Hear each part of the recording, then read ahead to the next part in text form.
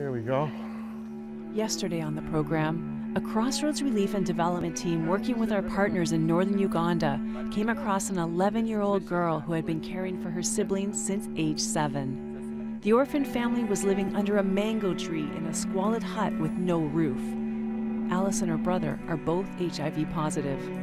It was such a difficult moment for me. I couldn't hold back my tears to see how the children were suffering without anyone to take care of them. The team quickly brought the need back to Canadians for help. The response? Overwhelming. Well, we're just so thankful. You know, the last thing you want to do is see a situation like this and not be able to react really quickly. And because of our supporters, you know, realizing the big need, they were able to provide us with funds, and the construction started right away, and the kids got into school quite quickly. We're just really thankful that people with hearts and people who love kids and want to make a difference have changed the lives here of these 3 children. My name is Alice. This is my home. Crossroads not only built the 3 orphans a house, but a latrine as well. She felt so happy, and she really gave thanks for God for where He has taken them from. I think I was more excited than even the children. I was so happy when I heard that they would have a house built for them, and they will have a good shelter, a place where they can lay their head. You know, it was such an exciting moment for me. You know, everything's changed for them. I mean, they're getting an education now. When they get through schooling, they'll be able to earn a living. And, you know, not too long ago, those things weren't even in their thoughts. They just thought their life was hopeless. So really great to come here and see what a great facility, what a great home that they have now. Although their living conditions improved, the orphans' problems were far from over. Some community members had become jealous, and the children's well-being was threatened.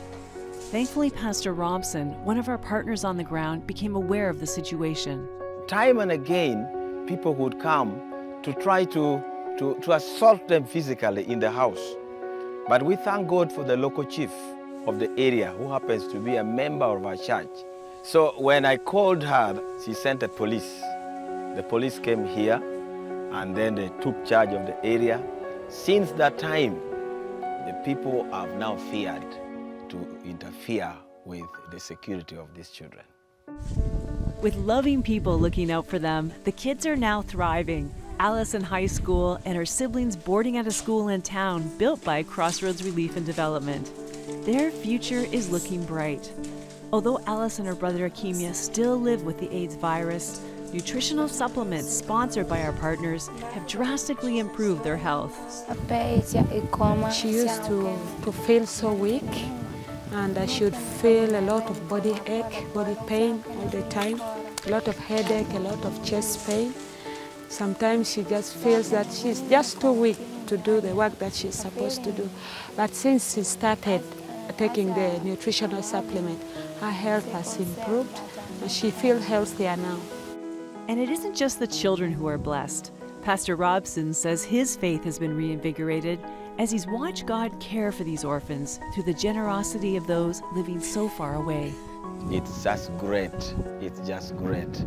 If there is any prayer I should pray for the Canadians, I should pray that God should extend their territory, that they may be able to bless many more children of this nature, because the need is enormous. This is just one among the few. I pray that God should really bless the Canadians. You have done what nobody could do for us. Even our own government could not do what you have done for these children. Alice, Akimia, and Rochelle are profound examples of a loving God working on behalf of the forgotten and abandoned of this world. But there are still so many more waiting for our help. If you want to be part of the miracles He is doing through Crossroads Relief and Development in northern Uganda, please go to our website at crossroads.ca.